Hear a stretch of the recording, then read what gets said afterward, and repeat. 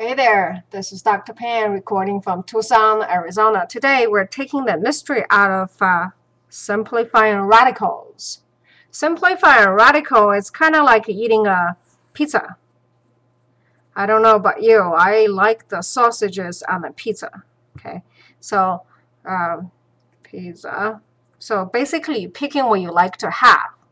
And here's how we write pizza in Chinese.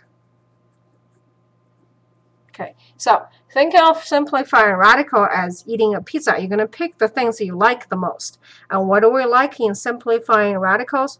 We love perfect squares. Okay, so let's write this one out.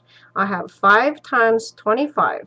I love 25. That's kind of like the sausages on my pizza here. Remember the pizza?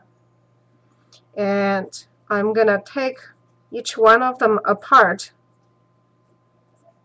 because when you're doing multiplication and radical, you can actually split them up. So each one of them have their own house. That's how we write house.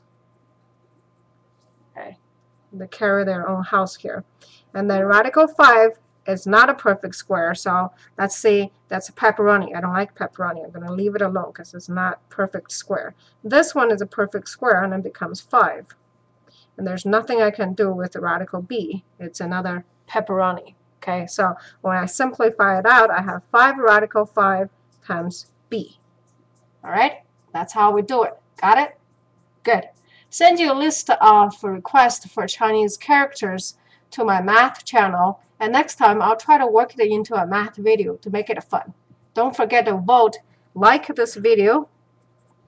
Till next time, have a confident day.